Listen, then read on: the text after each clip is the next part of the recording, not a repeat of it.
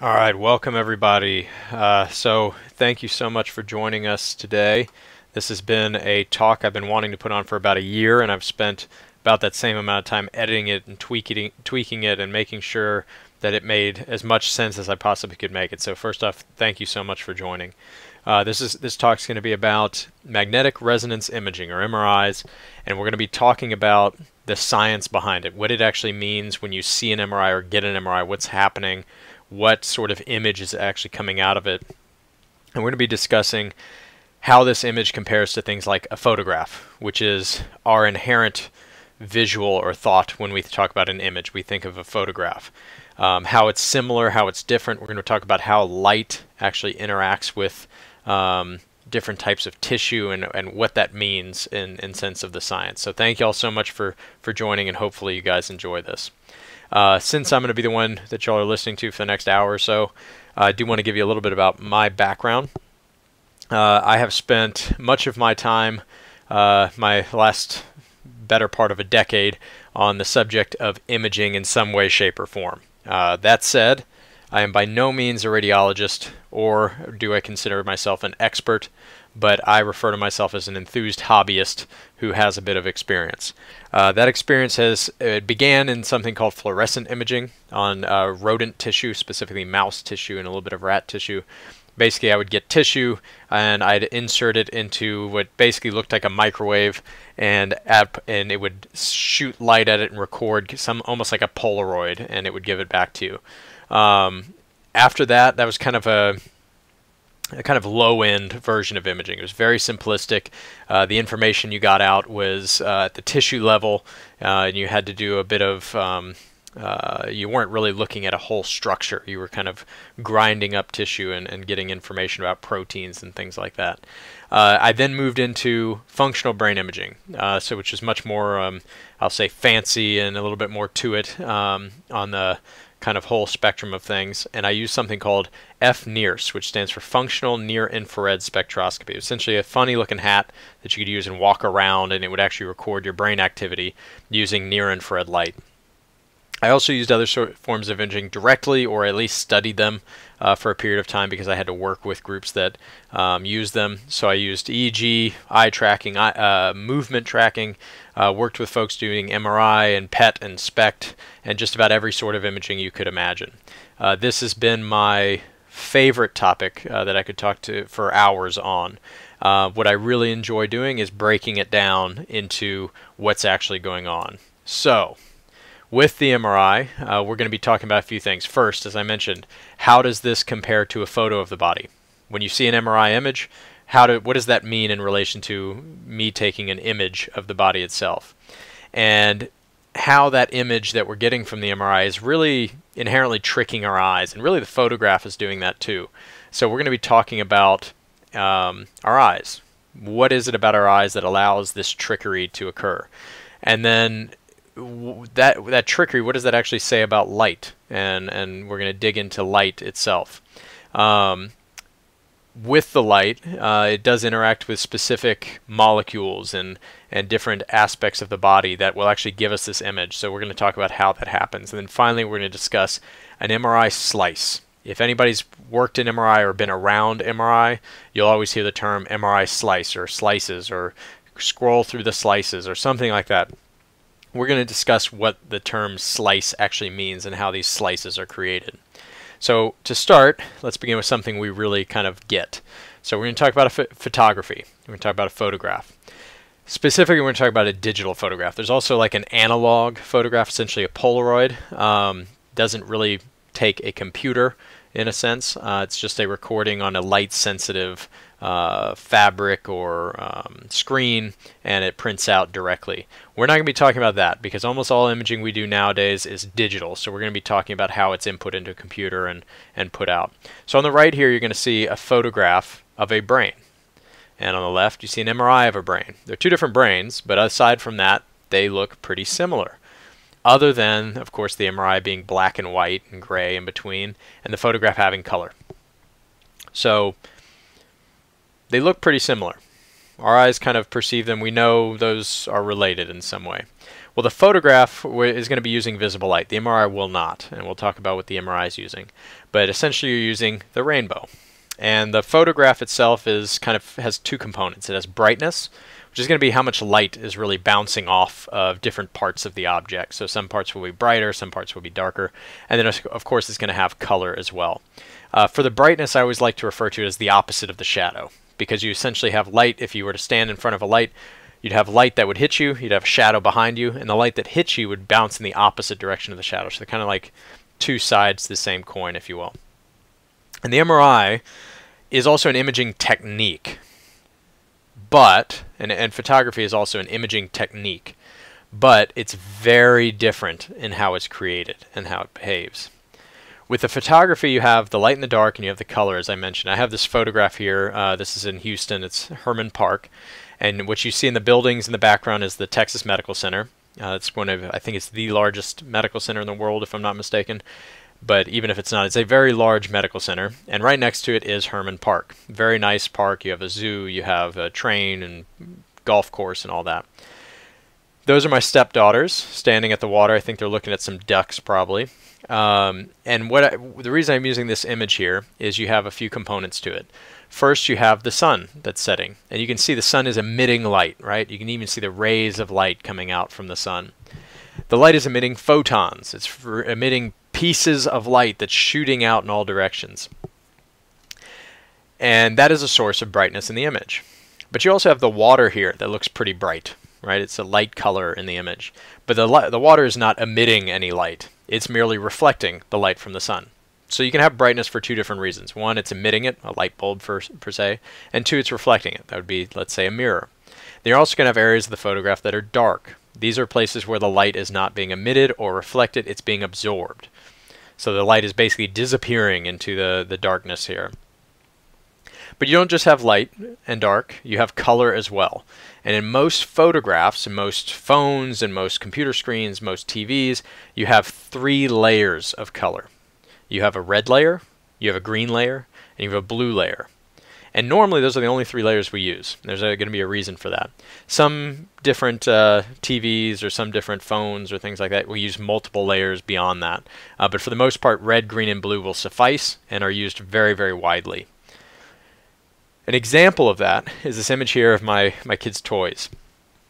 So this is one of those little block building sets you can build, you know, whatever with the, what is it, a hexagon, a little trapezoid, a diamond, square, triangle. You have these little shapes you can configure, and they're all different colors.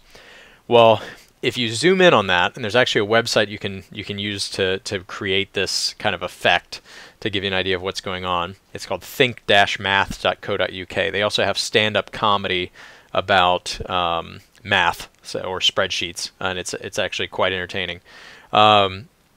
If you go there, there's this dash spreadsheet or backslash spreadsheet where you can take a photograph, load it in, and it will print out an Excel spreadsheet for you. That spreadsheet has 3 rows. If you zoom in close enough, there's a green row, a blue row, a red row, and a blue row.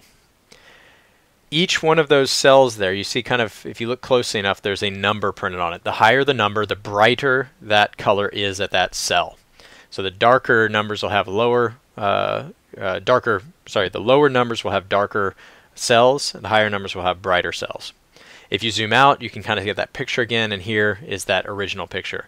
If you think this is just trickery with Excel spreadsheets, you can also put a little water droplet on your phone, and you'll actually, it kind of acts like a magnifying glass, and you'll see the same effect occur. You'll actually see the multiple rows of color. But you'll notice we don't just have red and green and blue in this image. There's a lot of color. There's the granite here is kind of a brownish tan. You have orange, you have yellow here. But if you zoom in, all of those colors were created using this. So it's very kind of strange. It's also not primary colors. You know, you kind of think, well, those are primary colors. Well, primary is yellow, blue, and red. But here we have green. We don't have yellow. So it's not just primary colors. It's kind of this trickery that we have built into all this technology, but it works. The reason it works is because of the way our eye works. So we use these 3 layers, RGB. If you look over here at the eye, what we've done is zoom in on the retina, and you have 2 different types of cells. One's called a cone cell, and one's called a rod cell. The rod cells, which are these kind of black and white ones, and it's not really black and white, we've color-coded it to make sense here. The rod cells are responsible for seeing brightness and darkness in dimly lit areas for low light situations.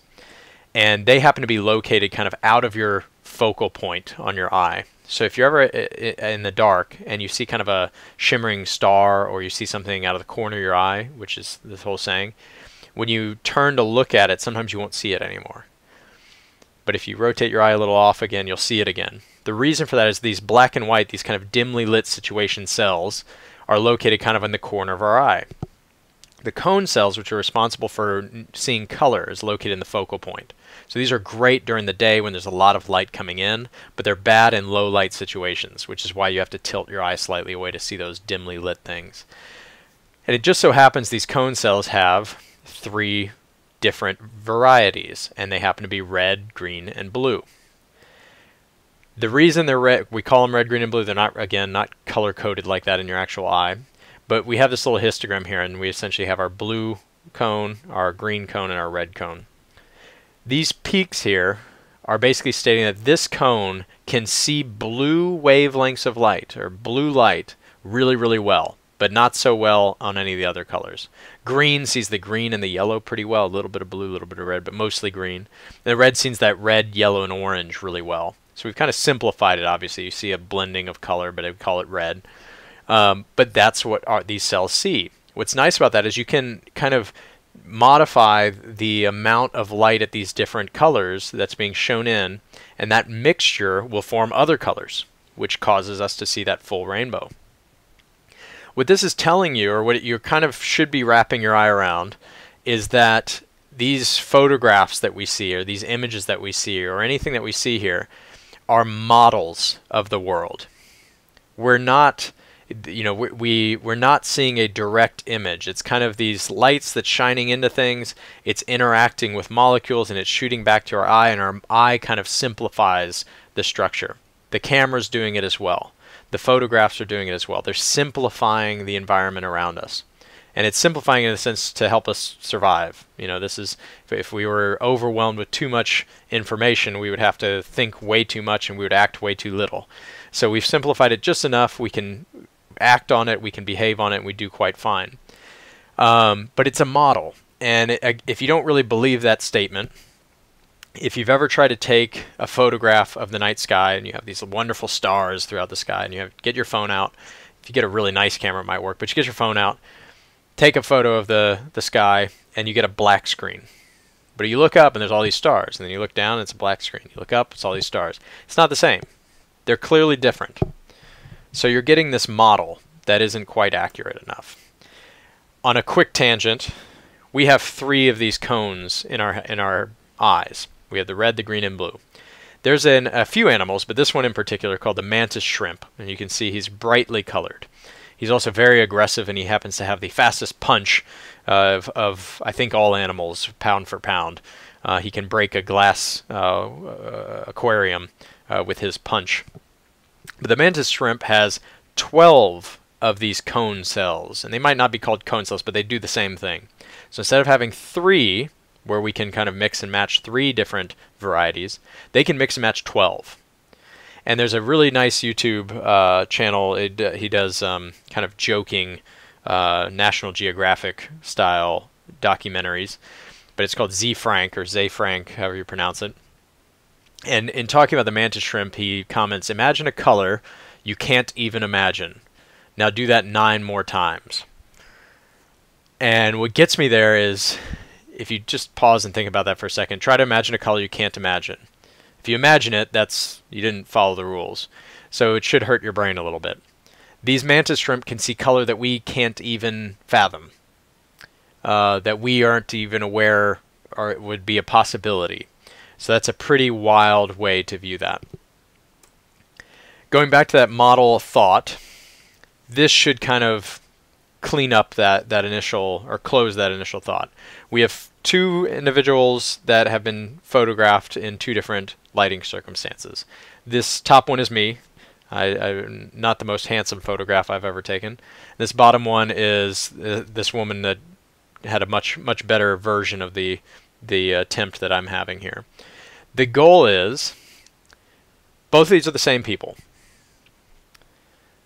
but the lighting has changed and the image itself has changed drastically. Which image do you think better represents the individual? And that should be a hard thing to answer, because your initial answer would be, oh, they both do. But if you had to pick one, which one represents the individual more better? Which one represents the individual better? And there's really no answer. It's the same person, which means that the image you're getting on a photograph is highly dependent on the external environment, where the light is, what's going on with that environment around them. And that means that the image you're getting is mostly true. It is the model. It is dependent on light. And that's what we're going to dive into next. So these photographs are the best model that we can create for our reality, but we have to use light to obtain them. So in using light, we need to know a little bit about it. And light is one of the most mysterious things you could ever encounter, and yet it's everywhere. There's no escaping this. Light is the output of what's called an electromagnetic wave. The electro means electrical. The magnetic obviously means magnet. Electricity is just the movement of electrons. So you have all these wires going in and out of your house. They allow the flow of electrons, and the flow of electrons can be used for energy, and you can use them to turn motors and things like that. You turn on your lights with this and everything. This is electricity, simply the movement of electrons. Magnetism is the attraction or the repulsion of electrons and protons. So going back to basic chemistry, you have an atom. The atom has protons in the middle and electrons floating around the outside, and those are your charges, right? So essentially, light will be the result of these moving charges. And when I say moving, note this image here on the right. I'm not going to play the video. The image, I think, clears it up pretty well. Imagine this negative and positive flipping sides back and forth. They're kind of rotating. As they rotate, they kind of create these little pinched off waves. They're creating these waves that are kind of pronounced, and they're moving out from away from the charges here. These are your electromagnetic waves. They're two-sided. There's an electrical wave, and in addition to that, at a 90-degree angle, so if you flip it sideways, there's a magnetic wave, and they go hand in hand. You can't have one without the other, as far as we know. So inevitably, everyone asks, is it electrical or is it magnetic? Because in our minds, these two things are the exact same. They are both. You're not going to be able to separate these two, and you can't really discuss one without discussing the other. And there's a terrific explanation by Richard Feynman, which I'm going to pull up here in just a second. This is Richard Feynman on the right. He's a Nobel Prize winning physicist and an amazing personality of a scientist if you ever find yourself in the rabbit hole of YouTube. He has a comment in the video that you're not at all disturbed by the fact that when you put your hand on a chair, it pushes you back. And he'll go in to discuss what he means by that, so I'll open that up in a second. But what I want you to take away is that these moving charges are simply the electrons and protons of atoms, and all electronics around us use this. Okay? Never mind. It goes on and on.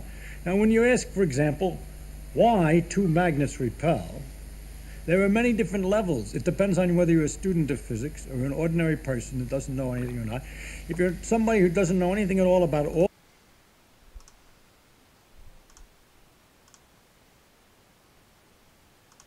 on and on.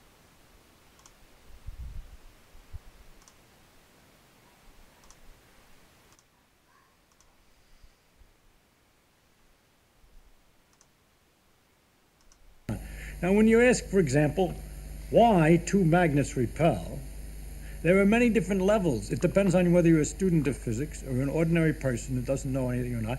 If you're somebody who doesn't know anything at all about it, all I can say is that there's a magnetic force that makes them repel, and that you're feeling that force. And you say, but that's very strange, because I don't feel kind of force like that in other circumstances. When you turn them the other way, they attract. There's a very analogous force, electrical force, which is the same kind of a question. And you say, that's also very weird. But you're not at all disturbed by the fact that when you put your hand on the chair, it pushes you back. But we found out by looking at it that that's the same force, as a matter of fact, the electrical force, not magnetic exactly in that case, but it's the same electrical repulsions that are involved in keeping your finger away from the chair, because everything's made out of its electrical forces in minor and microscopic details. There's other forces involved, but this is connected to electrical forces. It turns out that the magnetic and the electric force with which I wish to explain these things, this repulsion in the first place, is what ultimately is the deeper thing that we have to start, that we can start with, to explain many other things that looked like they were, everybody would just accept them. You know, you can't put your hand through the chair. That's taken for granted. But that you can't put your hand through the chair, when looked at more closely, why it involves these same repulsive forces that appear in magnets. The situation you then have to explain is why in magnets it goes over a bigger distance than in ordinarily. And there it has to do with the fact that in iron all the electrons are spinning in the same direction. They all get lined up, and they magnify the effect of the force until it's large enough at a distance that you can feel it. But it's a force which is present all the time and very common, and is in a basic force of almost, I mean, I can go a little further back if I were more technical, but at an early level I just have to tell you that's going to be one of the things you'll just have to take as an element in the world, the existence of magnetic repulsion, or electrical attraction, magnetic attraction. I can't explain that attraction in terms of anything else that's familiar to you. For example, if we say the magnets attract like as if they were connected by rubber bands, I would be cheating you, because they're not connected by rubber bands. I shouldn't be in trouble. You'd soon ask me about the nature of the bands. And secondly, if you were curious enough, you'd ask me why rubber bands tend to pull back together again, and I would end up explaining that in terms of electrical forces, which are the very things that I'm trying to use the rubber bands to explain. So I have cheated very badly, you see. Okay, so that was Richard Feynman explaining a magnet, essentially, and how a magnet and electricity are kind of one and the same. It's an electrical force that's kind of oriented in a particular way. I recommend that video in its full, by the way. It's fantastic. He goes into aliens and ice and slipping and all sorts of things. But what I'm trying to focus on is that this electrical and this magnetic aspect are two sides of the same coin. You are not going to separate the two. And this electromagnetic combination creates what is called a positive feedback loop. So a positive feedback loop is where when something starts happening, it gives feedback to itself, or could give feedback to something else, that causes the other thing to start happening. So an example would be you have a car and you're driving down the road, and as you accelerate, when the speedometer increases, it causes the car to accelerate faster. So if you start to accelerate, start speeding up, and as it speeds up, it causes this gas pedal to go down harder. It speeds up further, causes the gas pedal to go down harder, and it just gets faster and faster and faster and faster. The opposite of that would be a negative feedback loop. Negative feedback loop is like a thermometer, or excuse me, a AC unit. When you have a thermostat, there you go, thermostat, where you set the AC to 70 degrees, and what it's telling the computer is saying, if it's over 70 degrees, turn on. When it's under 70 degrees, turn off. So it'll turn on until it hits 70 degrees. When it hits 70 degrees, it turns off. Then it starts to warm back up. It goes over 70, and it turns back on. It says go back down under 70. Once it hits 70, it turns off. So negative feedback loop is when you hit that goal, it turns off. A positive feedback loop is when you hit that goal, it turns back. It keeps going. It turns on more aggressively, if you will. So this is what a positive feedback loop means in the sense of an electromagnetic wave. Initially, these charges start to oscillate. It creates an electrical oscillation, which you're seeing in the blue here. It oscillates up, and then it oscillates down, and then it oscillates up, and then it oscillates down. And it goes back and forth and back and forth and back and forth. This oscillation of the electrical side creates an oscillation of the magnetic side, but you'll notice it's tilted. It's at like a 90-degree angle. Well, that starts going, and it gets created. And then you get an oscillation. That causes the oscillation of the electrical field again, and it bounces back up and down. And the electrical field causes the oscillation of the magnetic field, and it bounces up and down. They keep creating each other over and over and over, and they just go. And they go incredibly fast. They go 299,792,458 meters per second. If you convert that to miles per hour, that's 6.8 billion miles per hour, or 7.5 times around the Earth every second. This is as fast as you could ever imagine anything, and probably can't imagine anything moving this fast. And a lot of scientists have theorized that if you were to travel faster than this, you travel faster than the speed of light, it would equate to time travel. You would arrive at a location before any information of your arrival had arrived at that location. So you've basically gone forward in time. Or, from your standpoint, you're looking backwards in time. You are traveling through time. And it gets even more complicated. So hopefully your brain's hurting a little bit now, because this causes my brain to go into shock. But it gets even more complex. We have a light spectrum. Light doesn't just come in one flavor. You have an enormous, almost infinite range of flavors here. These flavors start with the rainbow. You have the visible light here. And it's only a tiny sliver. And in fact, this isn't even to scale. It's much smaller than that. But it's a tiny sliver of what's actually out there. And when I told you your eyes simplify the world around you, this is part of it.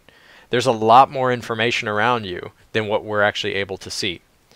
Beyond this visible light, you have ultraviolet light. If we move to the left, these wavelengths, as you can see, start going faster. That means that oscillation of the positive and negative charges is moving faster. It's creating faster waves. They still travel at the same speed, but they oscillate faster. So you have ultraviolet. Ultraviolet comes from the sun. It causes skin cancer. I'm located in Texas. You get skin cancer fairly regularly if you have lighter skin, especially if you have lighter skin with dots. But ultraviolet is a fairly dangerous but invisible light form. Then we have X-rays. X-rays, again, invisible, but we can use it to image your bones. And it images your bones because bones are able to block it. Right? It interacts with bones and the bones absorb it. The problem with that is it's high energy and it can cause things like bone cancer. So you can't get too many X-rays in a short period of time. Then you have gamma rays, and gamma rays are also dangerous. They can be used for other things. There's a thing called gamma knife, which can be used to attack tumors.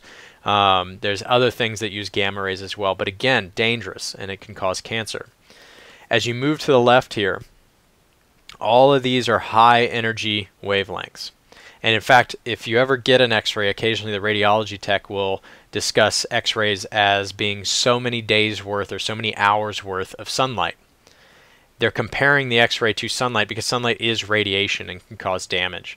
And in fact, sunlight technically includes most of this light, if not all of this light, but things like X-rays get caught up in the atmosphere and they don't come through, luckily.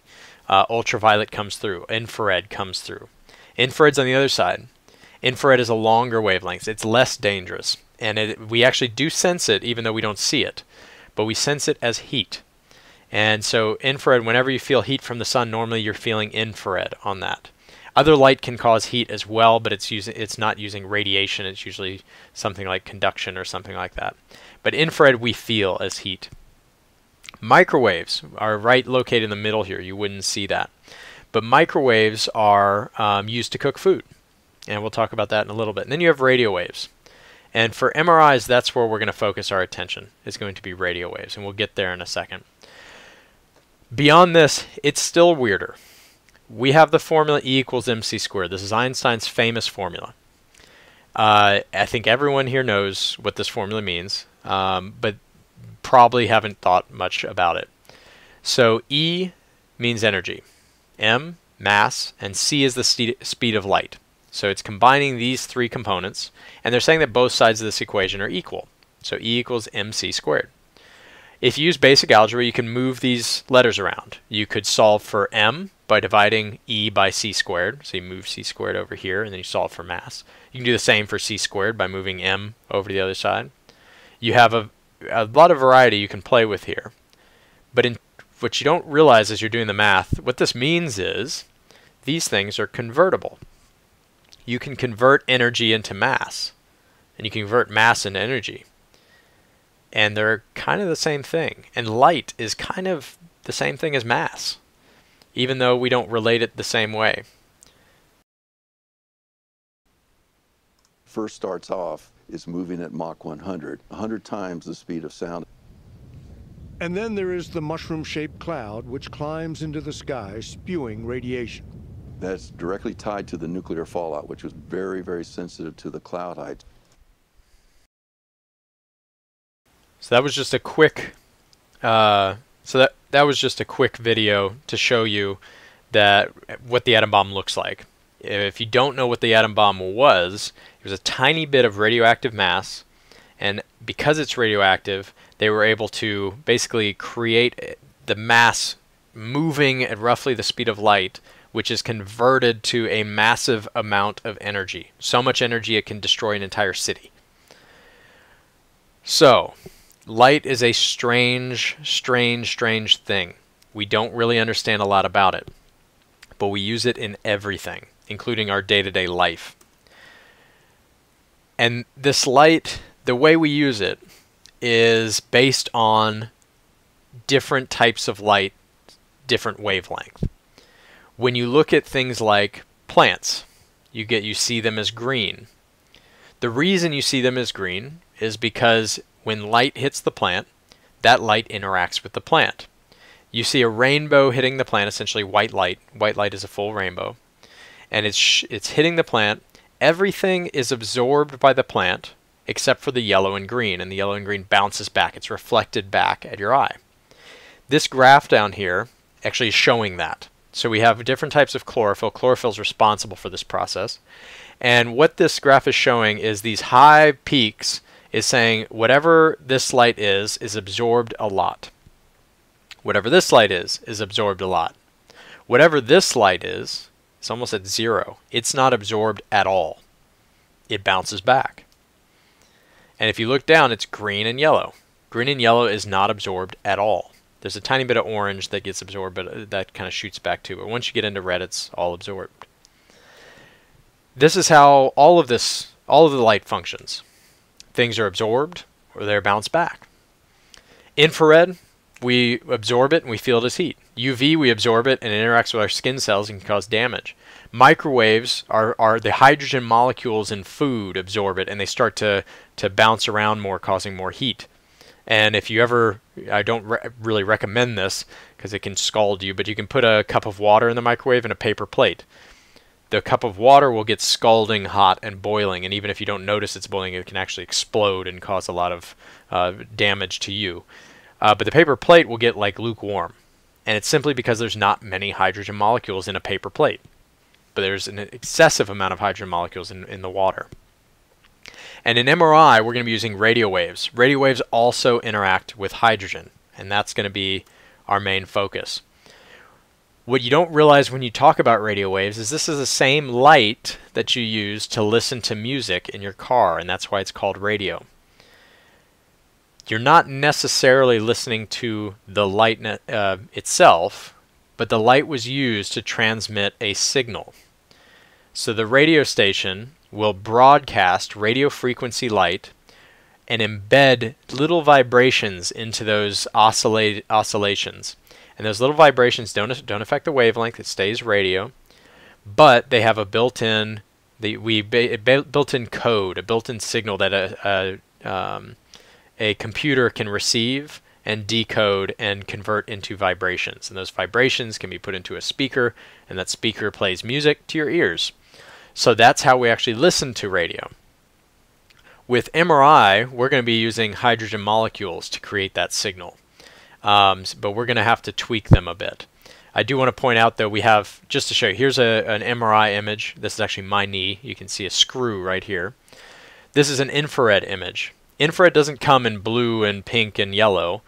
It comes in brightness, because it doesn't have a color attached to it in reference to our eyes. So we embed our own colors into these, kind of like the storm clouds. When you look at storm clouds on the news station, storm clouds don't have a color to them. We embed our own color so that we can understand it.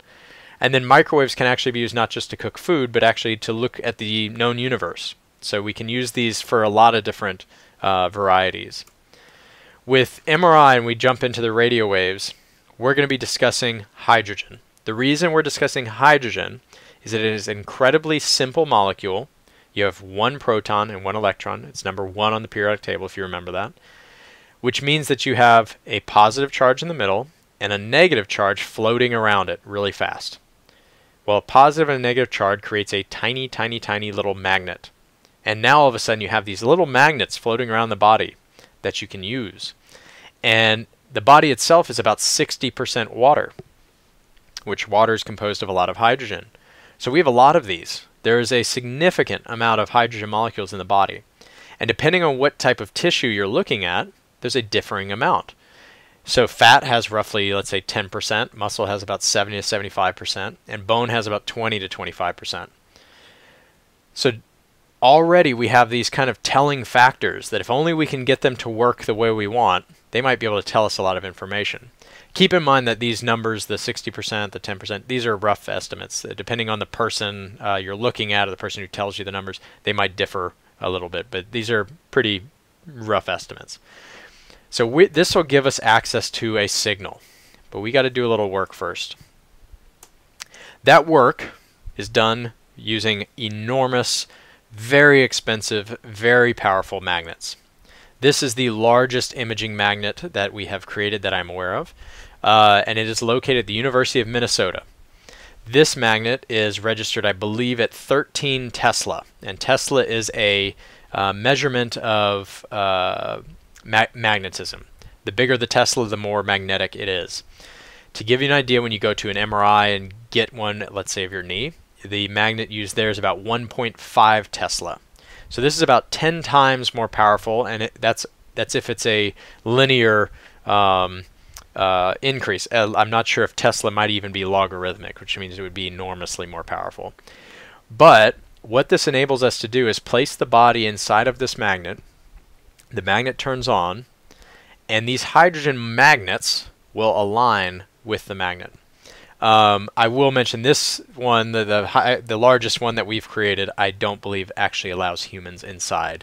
What I've been told, and I think it's correct, is that it will actually cause the iron in your blood to become hot and possibly cause damage. So I think that magnet is off limits at the moment. But at the lower power magnets are used quite widely. So we're going to be trying to align these hydrogen molecules by using this large magnet. You can see on this kind of image here on the left, these are your hydrogen molecules. The arrow's kind of dictating where the magnet is pointing, so where the positive and negative are located. When not in a magnet, these are all oriented at random directions. Once we place it into a large magnet, they all orient either with the magnet or against the magnet. None of them will point in left to right, if you will. And it just so happens that a small majority will be pointing with the magnet rather than against. So I've made up these numbers, but I think it gets the point across. Let's say 51% point with the magnet and 49% point against the magnet. That's a difference of about 2%. 2% more pointing with the magnet. I mentioned there's a lot of hydrogen in the body. There's 4 times 10 to the 27th hydrogen molecules, give or take. That's 4 followed by 27 zeros. Just to give you an idea, a million is 1 followed by 6 zeros. So this is a lot more. I don't know the name of that number, but it is very, very big. This difference of 2% equates to 8 times 10 to the 25th. That's this number. If anyone knows the name of that number, please let me know. I don't. It's a huge number, though. And that's only based on a 2% difference. So we have an enormous number of these molecules in the body. And now they're aligning with this magnet. But there's one more problem. They don't just sit there.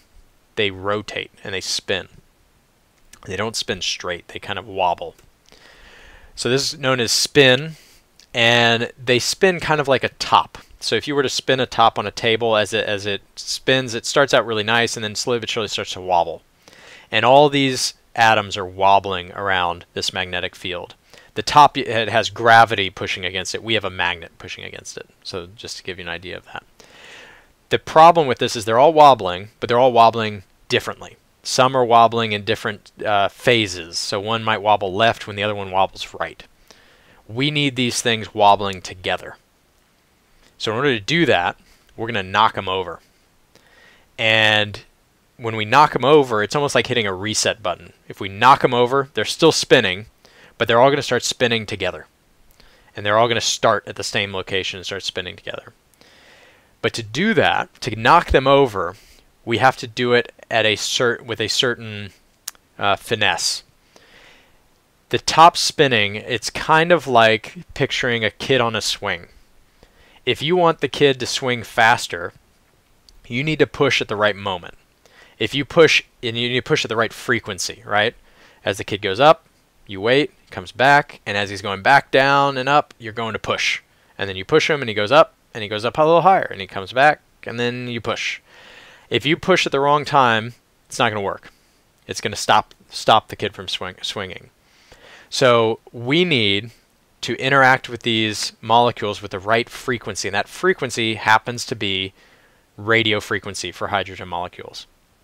So we're going to shoot a pulse of radio frequency electromagnetic light through the body, and it's going to knock at 90 degrees. We're going to push it sideways through the body. It's going to knock all these molecules over, and then they're going to slowly but surely come up together.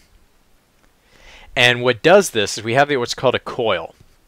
This coil can be turned, it's an electromagnetic coil, it can be turned on to shoot a pulse in, and then it can be reversed to take a pulse out. So it's actually used to knock over the molecules, and it's also used to receive the information coming back from the molecules.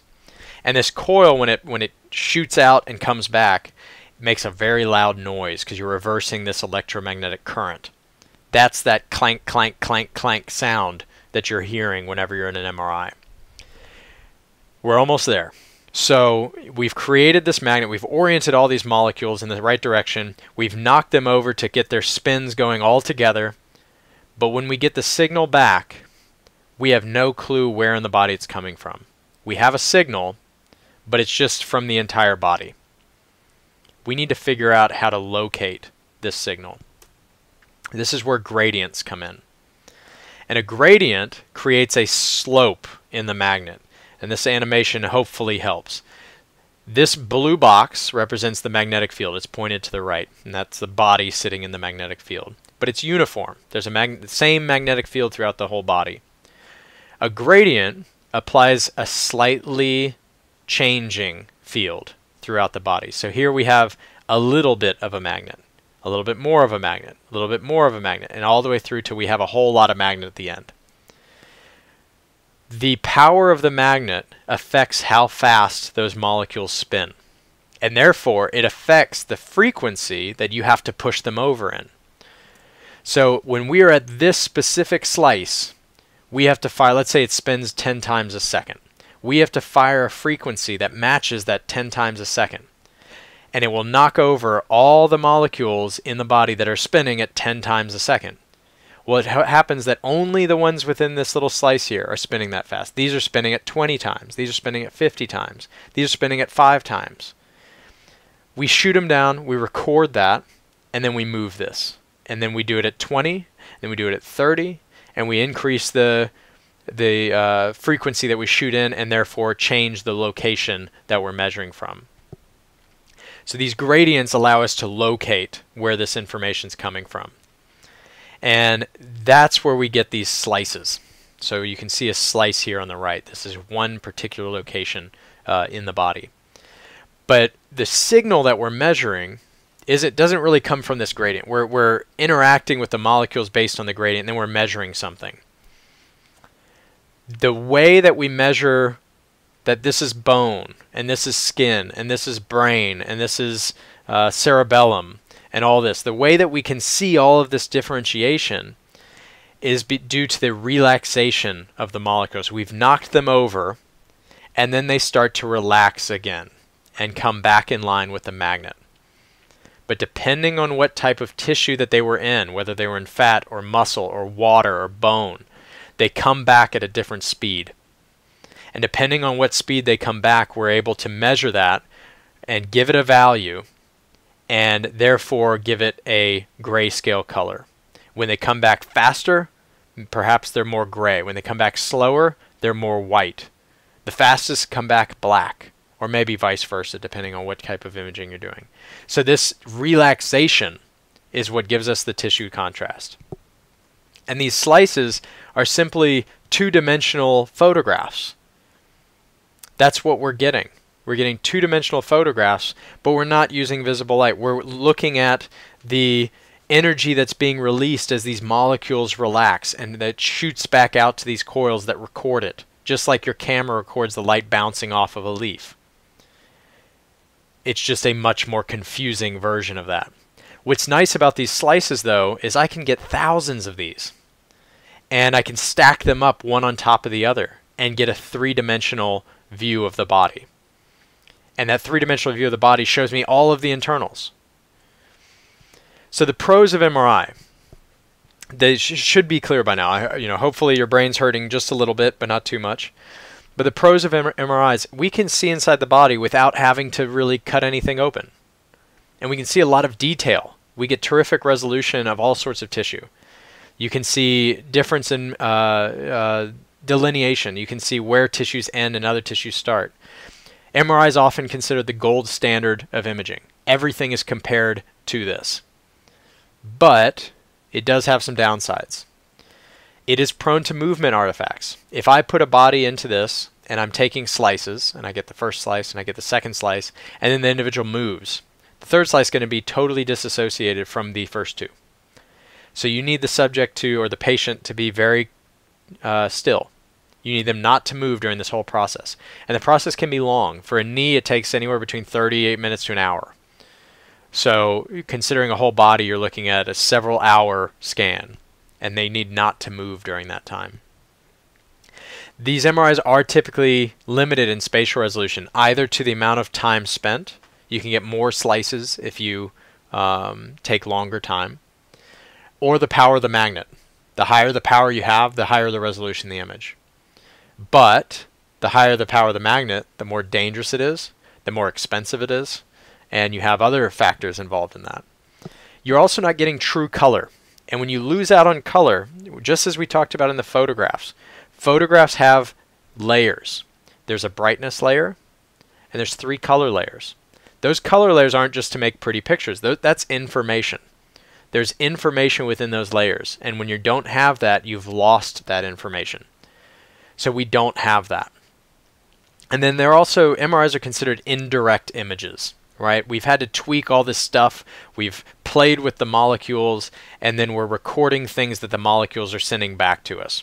With a photograph, you're just recording the light directly bouncing off of that. You're not having to tweak any molecules or anything like that. So with that respect, MRIs are more indirect images than a photograph. But if you go deep enough into a photograph, you'll realize that a photograph itself is also somewhat indirect, but less so than the MRI. And then finally, these things are expensive. A typical MRI machine costs a couple $1,000,000. You have to build out a special room for it, and you have to super cool it using liquid helium, and you have to do that all the time, which means your electric bill is very, very high. And if it ever breaks, it's a very expensive fix.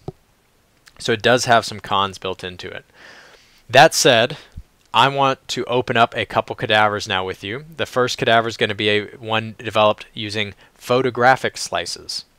And the next 3 or 4 are going to be built using MRI slices, and hopefully you'll be able to see the difference there. Okay, so I've opened up Victor here. Victor is one of our 4 cadavers on the anatomage table, and he was built using photographic slices, so he was actually a real individual. We do have 4 cadavers, so you'll see we're using Victor up here, the male Asian. There are 3 others that each had a different cause of death, and therefore a unique anatomy in and of themselves. But what we're going to look at first is Victor's photographs. So over here on the right, this is a photographic slice. You'll notice there's an orange bar here. The orange bar represents where this image is built into Victor. So this photo right here represents this slice of Victor. If I scroll down, I can go all the way through these images down to his toes. Whoop, there they are. And I can come all the way back up, and I like to stop right at his liver. So his liver is easy to find, so I like to use that. What this allows me to do is, first off, I get amazing resolution and true color, so I have that information available. But our team has also taken the time to actually outline each of these structures, so we can play quite a bit with this. I can peel away layers of skin, I can peel away layers of muscle, I can come down to where you have his now highlighted liver. It's highlighted because I have it selected here.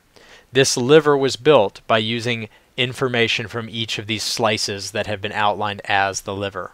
So if I scroll through it, you'll actually see each of those little slices as I go through the liver. Every structure you see on Victor, I can pull in his blood vessels, I can pull in all sorts of information on him. Everything you see was built using these photographs. And we have about 0.5 millimeter resolution. We have all of this terrific information coming in strictly because it was a photograph. But you should note one particular downside, even though I haven't mentioned it yet. Simply, how does one obtain a photograph of someone to look like this? You can't just walk up to somebody on the street and take a picture with your iPhone and obtain an image like this. So Victor, when he passed away, and he actually died of leukemia, I can actually pull in his lymph nodes and you'll see these enormous lymph nodes. You can see his liver is enormous and his spleen as well over here is enormous. When Victor passed away, he had signed up to be a part of this program that takes your body, submerges it in this blue goo you see around it, freezes it, and then proceeds to take an industrial grinder and grind away layers about every 0.5 millimeter and taking a photograph. At the end of this process, Victor is turned to dust. There is no body left. But you have 2,000 photographs of Victor that can be loaded into a computer, segmented out, and rebuilt into a virtual version of Victor. And it's a phenomenal tool. On the MRI side, we have similar information. So first I'm going to start with a full body here. And we're going to get into a liver, some calf, and then we're going to do a brain tumor at the bottom. So first I want to point out, you can see the resolution here. It's 1.25 millimeters and by 1.25 by 1.2. It's three-dimensional, so you have 3 measurements. Let's go ahead and look at that.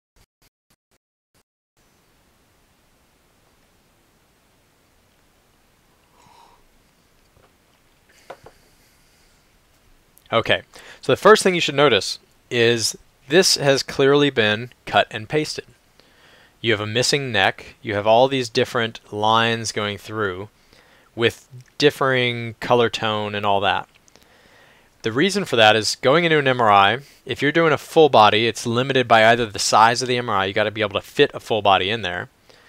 2, it's limited by the individual's comfort level for being inside of a tight space, or whether or not they're claustrophobic. And 3, the time. If you did a full body MRI, you'd be looking at almost a full day inside of a scanner. And a full day inside of a scanner where you can't move. You can't pee, you can't eat, you can't talk, you can't move. So what they did here was take multiple regional scans and then paste them together. So very simply. I can pull in his slices and you can see all this detail and information. Clearly you can see the muscle, you can see the bone is black here. These little guys are blood vessels around the edge. You get a lot of information, but there's no color. We don't have that color information. And what you'll notice is as we look through Victor here, there's kind of empty space. We're missing a neck, obviously. The neck is not there. But also looking through his skin, there's empty space around that. One of the reasons for that is the fact that you're missing information. You don't have the full story. So if we come through here, I can scroll through his images and everything. We can keep going through that. And you can see it looks like discs and everything, but you'll notice actually the bone is not there. The bone is listed as black here. And we'll talk about that actually on the calf muscle as well. But what that's indicating is we have a limited number of spans. You have black to white and then everything in between. You only have so many color choices, right? So many grays you can pick from. This has been numerically assigned the number 0. The white's been numerically assigned likely the number 255. So you have 0 to 255 different values you can put in. And from 0 to 1 or 1 to 2, there's very minor changes. So usually you jump a few gaps there. But 0 represents empty space when you go to render it. So you'll actually see there's a lot of empty space there. And that's listed at different types of tissue. So the whole body offers tremendous information, but you already see it has some limitations there. So next we're going to look at the liver. This I actually think may have actually come from the same individual. So let's go ahead and pull in his slices. And again, you'll see a really nice image here. You have clear designation of where the muscle is. You can see kind of a vertebrae there. I think this is a liver right here. If I scroll down, I think you can even see, yeah, there's the kidneys. You get a lot of information here. But looking at the image, again, it's a little strange looking. There's a lot of empty space. There's missing information. So let's go ahead and do that same cut, see if we can find something interesting here. So there I think is the liver. There you have a kidney. Scrolling through, you get a really neat sensation going through this. And then last, or second to last, we're going to pull in a upper calf. Same resolution again, same age. Again, I think these came from the same individual, even though I don't have evidence of that. And the first thing you should note here is the vasculature. You can clearly see that those blood vessels amazingly. It's almost as though you're looking through the skin, which you kind of are in this case. You'll also notice the bones again are black and very telling there. That would be a tibia. I don't see anything there. It's empty space. So again, you're getting that same missing information.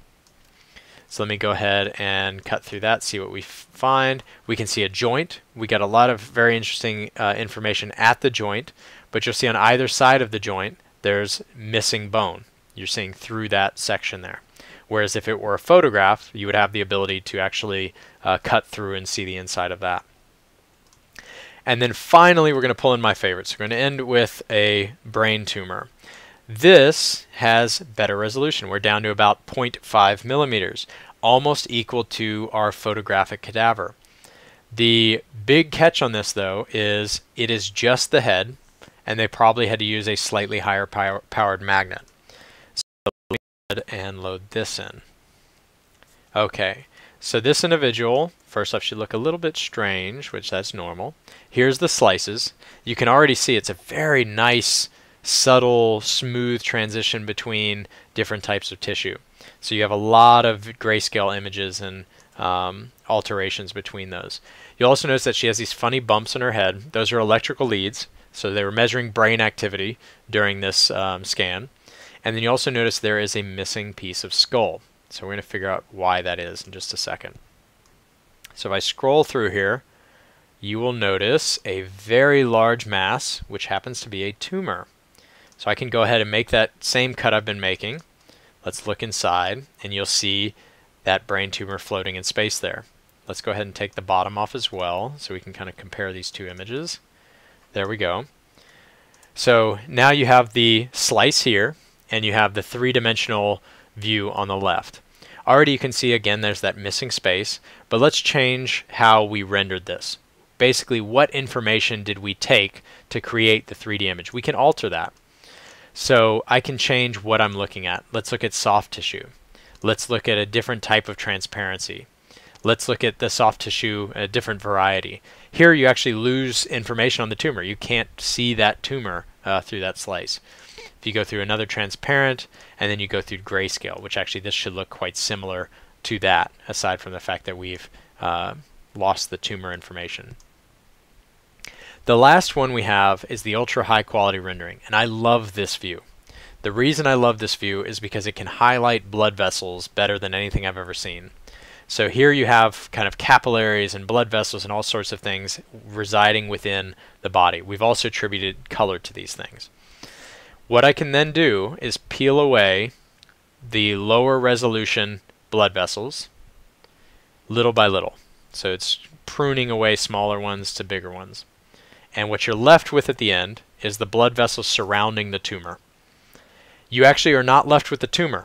You can't see it. If you look inside, there's just gray space. But you see the blood vessels that the tumor was able to create for itself using what's called angiogenesis. It's known that tumors can build their own blood vessels because they are hungry and they are demanding, and they build blood vessels to feed themselves. So here you can see exactly that concept, and you can rotate it around a little bit. But again, you don't have the tumor. It's non-existent in this MRI image. It's just the blood vessels around it. So hopefully, let me go ahead and go back to our slides here. Hopefully this talk has both confused you in the sense that we don't know what light is, yet we can use it, but also kind of enlightened you to how these MRIs function, what it is that you're looking at, how it could trick you, why it's so good, and what's some limitations of it. And hopefully the next time you get an MRI, you go with a smile on your face, realizing that you have a better idea of what's happening. Anyway, thank you all so much for joining. This has been, as I mentioned, a long process in the making. And I'm very, very, very excited that I was able to do this. And I do hope that you came away having enjoyed this.